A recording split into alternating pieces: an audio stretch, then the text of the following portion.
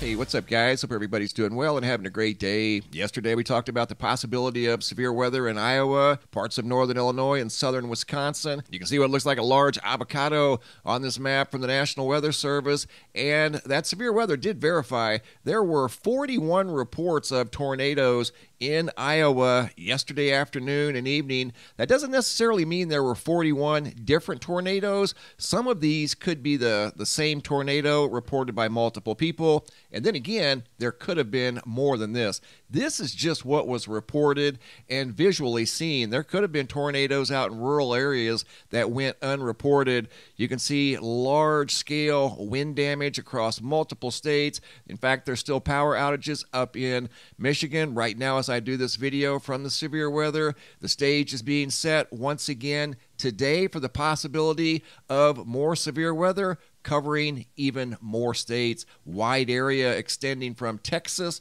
all the way up into southern New York. There are severe weather warnings out once again from the National Weather Service. And you can see, looking at this map, the avocado from yesterday looks a little bit bigger today, covering a wide area, expanding well over 1,000 miles. The area in the center is the area of greatest concern with regard to tornadoes. Like yesterday, if this verifies, there could be tornadoes in the Springfield, Missouri area. That would be down here in the boot heel of Missouri, parts of, in fact, most of northern Arkansas. The yellow area is a slight chance of tornadoes extending all the way from Indianapolis down to Wichita Falls and Fort Sill, Norman, just on the edge of Oklahoma City and just north of Dallas. Large area of possible severe weather once again setting up for today. So if you're in those areas,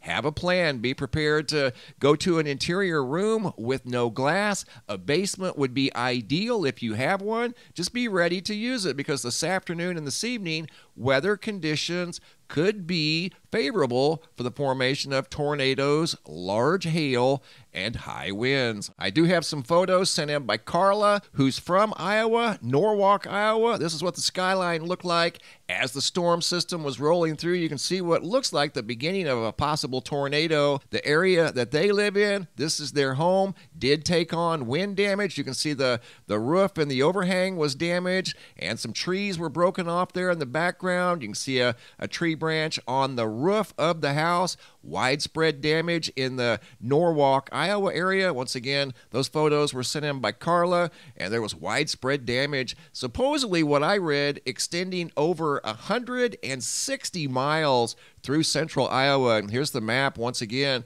over at hailreports.com. And as I indicated earlier, there's 41 tornadoes on this map. There could be more and there could be less. But today, be ready for the same type of weather setup extending from Texas all the way up to New York, and expect power outages if those winds get strong like they did yesterday. And again, expect tornadoes and have a plan. Be ready to move to an interior room with no glass this afternoon and early this evening. Thanks for watching. Have a super day and be safe out there.